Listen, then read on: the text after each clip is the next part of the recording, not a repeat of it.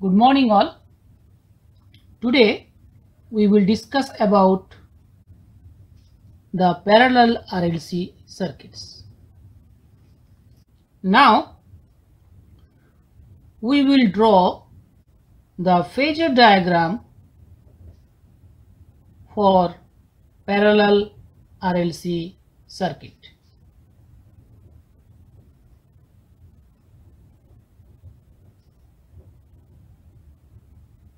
So before going to the three element parallel circuit, it is better to understand the two element circuit, and let us draw the phasor diagram of the parallel circuit containing two elements. So let us consider first a two element RL parallel circuit that is excited by one supply called Vs.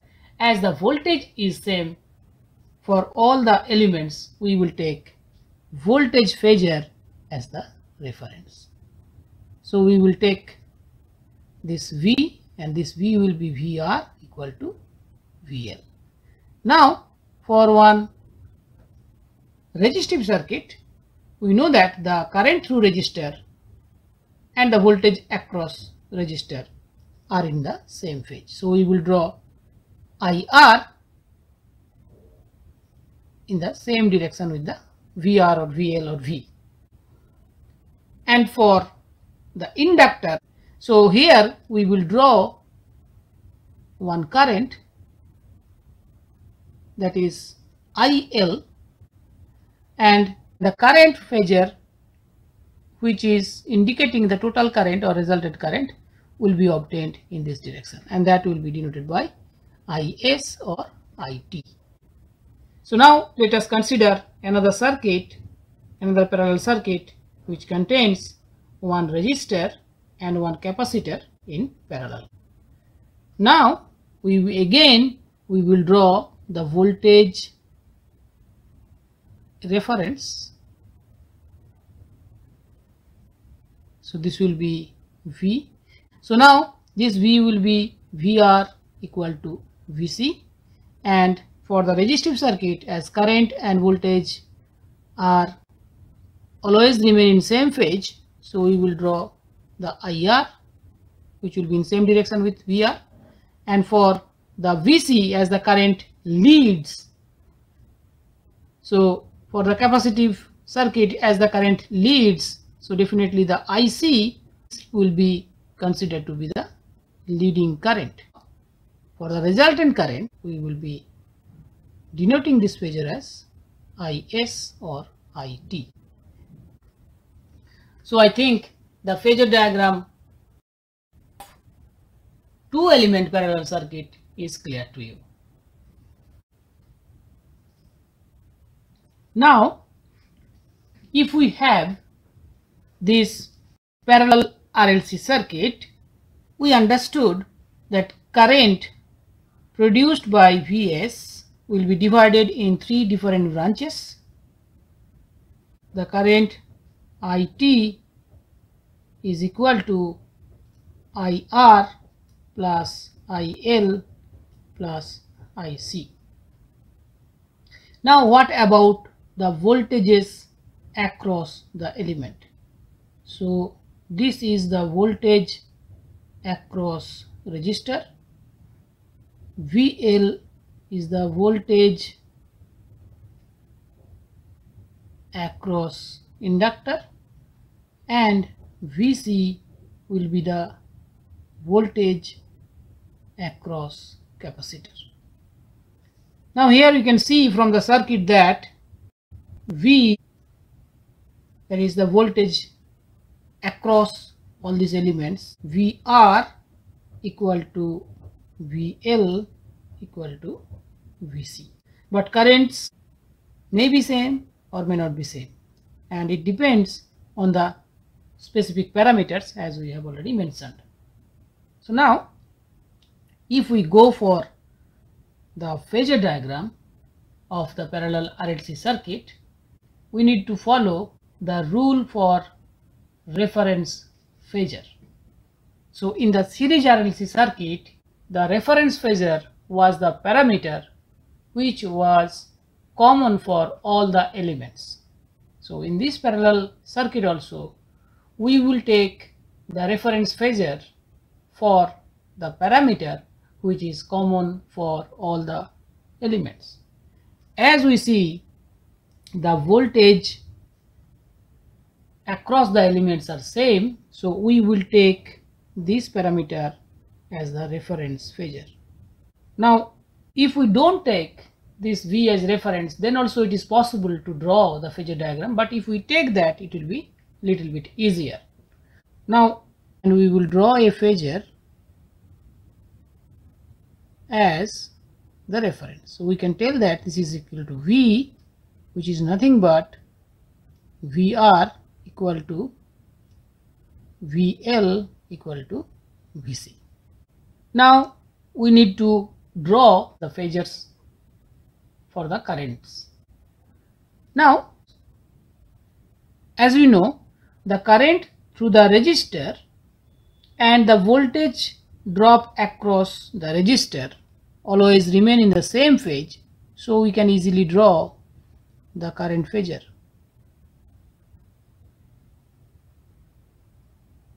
So we are considering in this time this V is nothing but VR, because V equal to VR equal to VL equal to VC. So definitely we can consider this phasor as VR and IR will be in the same phase. Now we want to draw the phasor for the inductor current. Now we need to remember that for an pure inductor, current passing through the inductor lags behind the voltage dropped across the inductor by an angle 90 degree.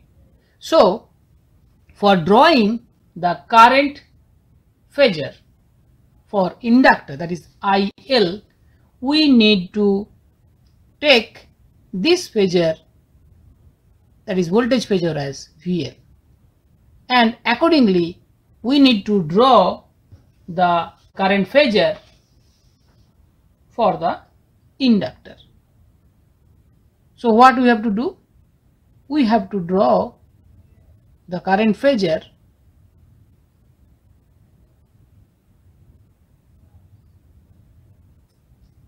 which will be 90 degree apart from the voltage vector or voltage phasor, and that should be in the clockwise direction, as we have learned already. So in the clockwise direction, if we get some phasor, that will be in the lagging condition. So as the current IL lags behind the voltage, that phasor will be at a 90 degree phase displacement in the clockwise direction. Now for the current through the capacitor, we have to draw in the clockwise direction.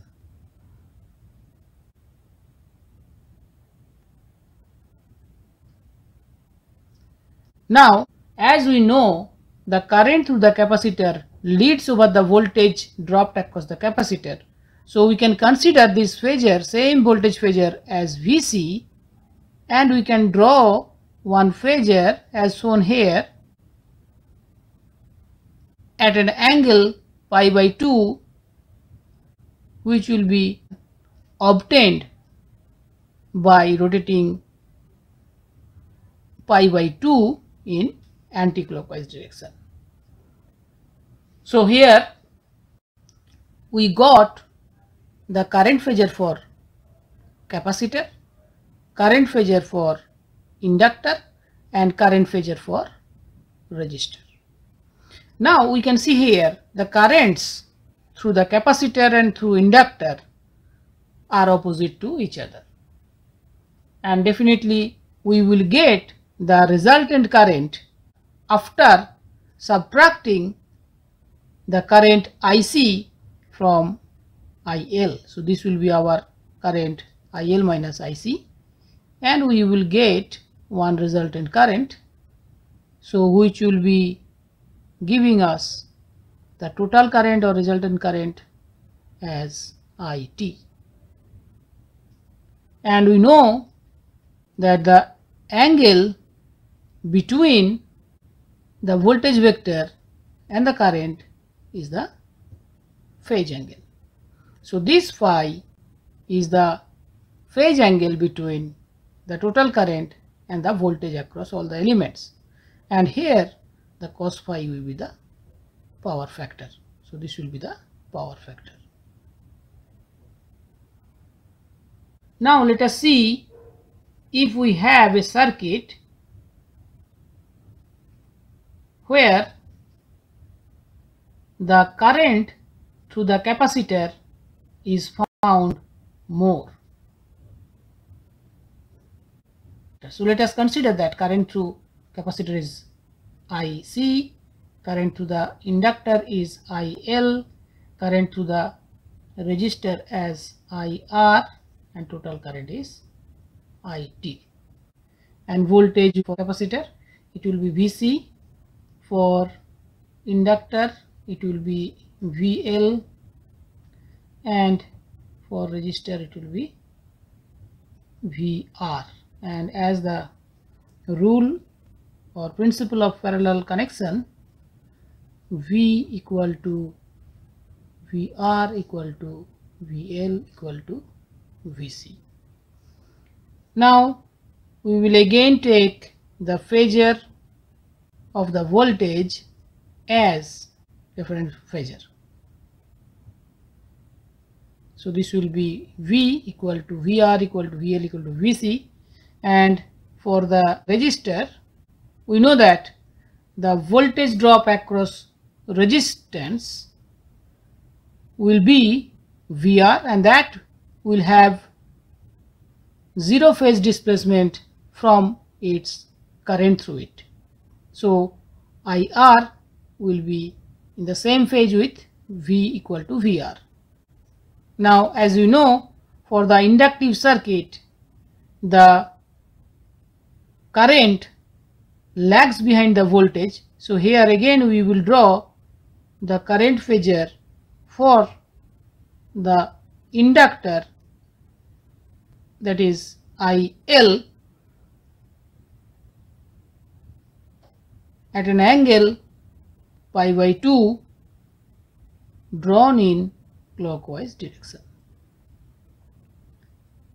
And for the capacitor, as the current leads over the voltage, so we need to draw a phasor which will be found at an angle pi by 2 but in anti-clockwise direction. So this will be our IC, and here we have assumed that IC will be more than IL. So definitely we will get one current value which will be obtained as IC minus IL, as IC is greater than IL. So this phasor will be, say, obtained as the result of the subtraction, and the resultant will be the IT. So this will be total current, and the phase angle between the voltage and the total current will be phi again, and the power factor will be cos phi. So here we have to note that the phasor, that is current, is in a leading condition, because we consider the circuit as a capacitance value in such a way that IL is less than IC, or IC is greater than IL. So IC is greater than IL, so capacitor current is dominating, and as the capacitor current is dominating, and as we know that for capacitive circuit current leads, here also we found that current is found in the leading condition, and that leading angle is phi. And here we will see that the voltage is lagging behind the current, or total current is leading over the voltage. So I think the phasor diagram for the parallel RLC circuit is clear to you now.